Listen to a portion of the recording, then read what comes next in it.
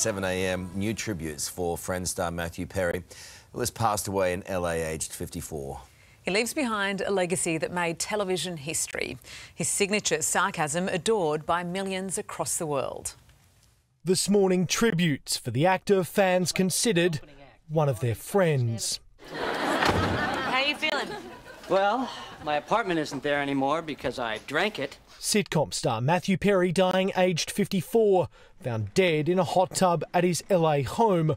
Authorities overnight confirming they did not find illegal drugs in his house, but numerous prescription drugs. You are dead meat. I didn't know it was a big secret. No, it's not big. Not at all. You know, kind of the same lines as, say, I don't know, having a third nipple. He was best known for playing Chandler Bing on Friends, the sarcastic, dry best mate to Matt LeBlanc's Joey. Will you promise me something? When you're married, will you invite me over for holidays? I don't know what we're going to be doing. An initially secret boyfriend, then eventual husband to Courtney Cox's Monica. Overnight tributes from co-stars and friends. Maggie Wheeler, who played one of Chandler's girlfriends in the TV series. The joy you brought to so many in your too short lifetime will live on. Paget Brewster, another of Chandler's flames. He won't rest in peace, though. He's already too busy making everyone laugh up there. From Selma Blair, my oldest boyfriend. I loved him unconditionally, and he me. And Canadian Prime Minister Justin Trudeau, an old school friend. I'll never forget the schoolyard games we used to play, and I know people around the world are never going to forget the joy he brought them. British singer Adele pausing her Las Vegas show overnight to honour the actor. I remember that character for the rest of my life. I say how much I love what he did for all of us, especially for what he did for me. He created one of the best comedic characters of all time. Though his legacy will be the laughs he shared with the world, in his own words, I would like to be remembered as somebody who lived well, loved well. His paramount thing is that he wants to help people. That's what I want. Jonathan Kearsley is at Warner Brothers Studios where the 90s sitcom Friends was filmed. Jono, we've just heard from the actor's family, who are heartbroken. Yeah, they are, understandably, Carl. The family issuing a statement this morning saying they're heartbroken by what they say is the tragic loss of a man they described as a beloved son and brother. It goes on to say Matthew brought so much joy to the world, both as an actor, as a friend.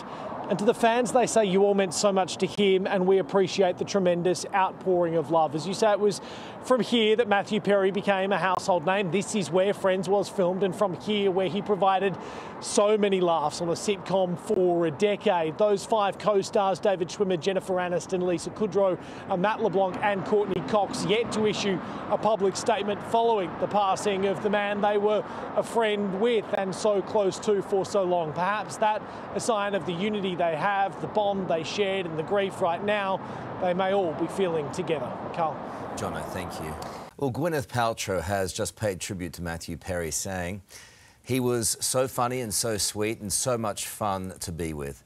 She talks about their summer together in 1993 and says, quote, "We drove out to swim in creeks, had beers in the local college bar, kissed in a long field of grass. It was magical." His death has rattled the industry and his millions of fans, including Grammy-nominated singer Charlie Puth, who is touring Australia. Here is his tribute in Melbourne.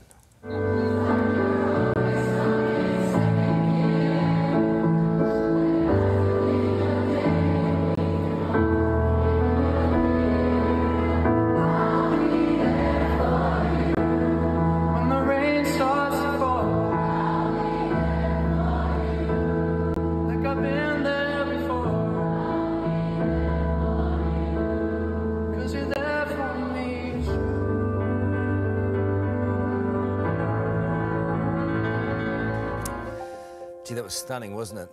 Let's bring in entertainment reporter Sam Rubin in Hollywood. Sam, good morning to you. An enormous loss. Carlos, an unspeakable loss. I'm going to use a phrase that I think many around the world are saying. He was my favorite friend. I think Chandler Bing was really the soul of the show, the smartest one, the one with the best lines.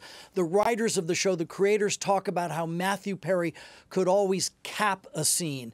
And as we learned from that Friends reunion, the idea to get a laugh or to better the joke was something that was really an obsession for Matthew Perry. Another thing, Carlos, that comes to mind is I think people were really rooting for Matthew Perry. As we see here at the Friends reunion, 5 of them seem as healthy as ever, and 1 seems changed. That one, Matthew Perry, who had gone through an unbelievable struggle with addiction. And if you had an opportunity to read the book, you just know how incredibly severe it was. You know, and I think that's a really good point, Sam, the fact that he was flawed.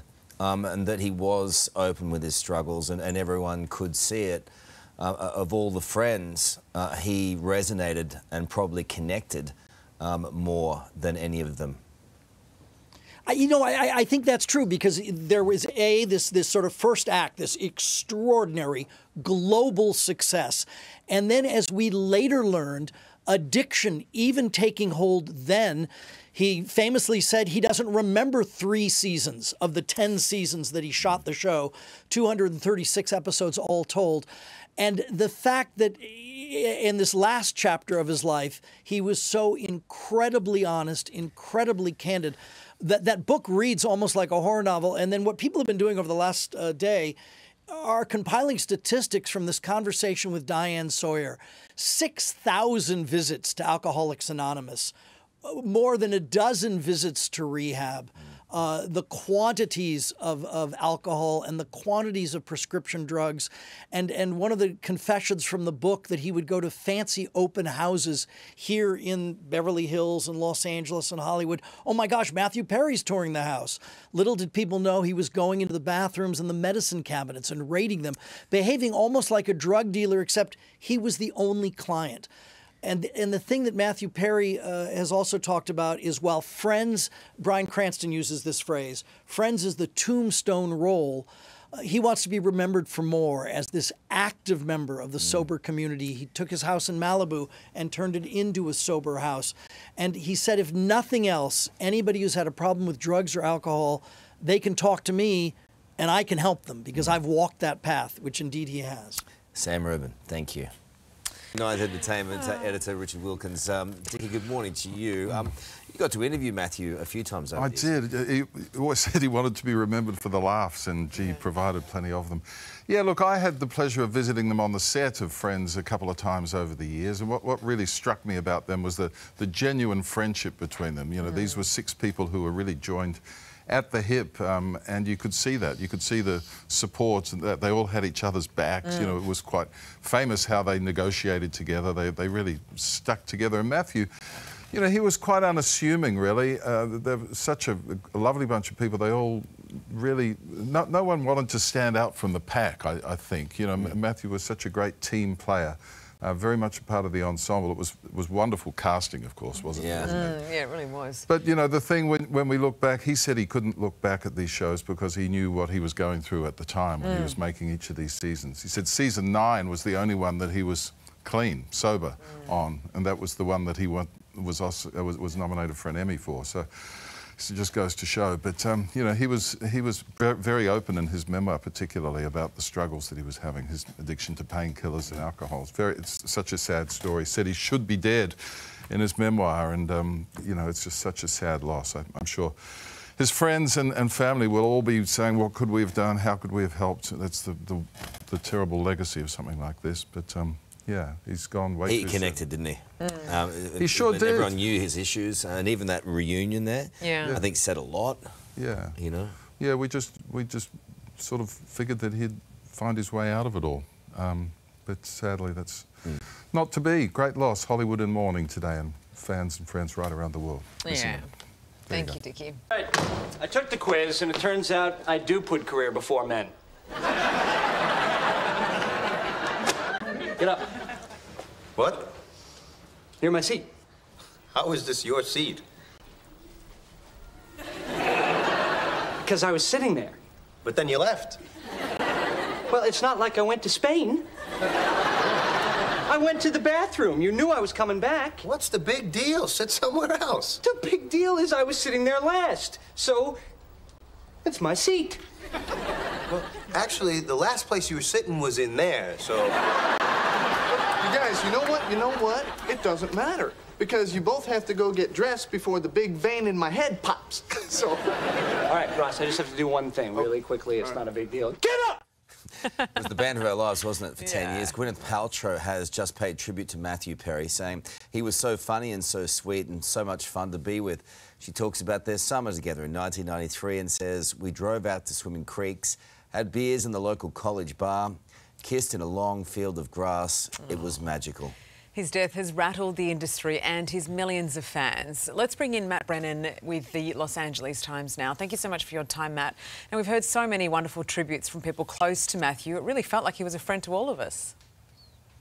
He really has been remembered by those who posted publicly thus far, including a number of guest stars and supporting actors on Friends, as someone who was not only a great collaborator, but a really kind soul, including folks like Maggie Wheeler, who played Chandler's on again, off again, love interest Janice, and Mira Sorvino, who he appeared with in a television movie in the 90s. But none of his cast members from the main cast of Friends have spoken out just yet.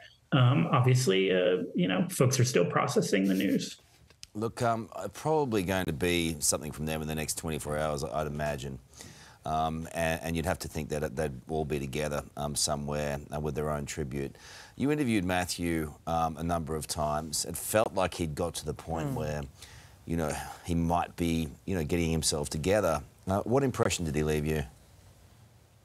Yes, I only interviewed him once at the Los Angeles Times Festival Books this spring, speaking about his memoir published last year, Friends, Lovers, and the Big Terrible Thing. In that book, he writes in searing detail about his struggles with alcohol and opioid addiction and the health problems that it caused him. And one of the things that sort of came through in that conversation is that since the last time he got sober, and through the difficult, wrenching process of writing the book, he had really found new purpose in helping people. And you can see that in the responses since he passed yesterday, both from his legions of fans that he'd earned through 10 years on Friends and all of his other film and television appearances, but especially from folks in recovery or with loved ones in recovery who appreciated his candor about the experience of getting sober, which was a really tough road for him. Look, you led the charge on and with some really amazing words and heartfelt words. And having met him, I think you paid tribute to him in a wonderful way. We appreciate you being on our show. Thank you. Hey there, Today fans. Sarah and... What's my name again? Oh my goodness, Carl. Hey, thanks for watching our YouTube channel, though. Subscribe now for more news, special reports, and amazing Aussie stories. And Carl misbehaving, Whoa, of course. That never happens. Always happens. What's she talking about? Always happens.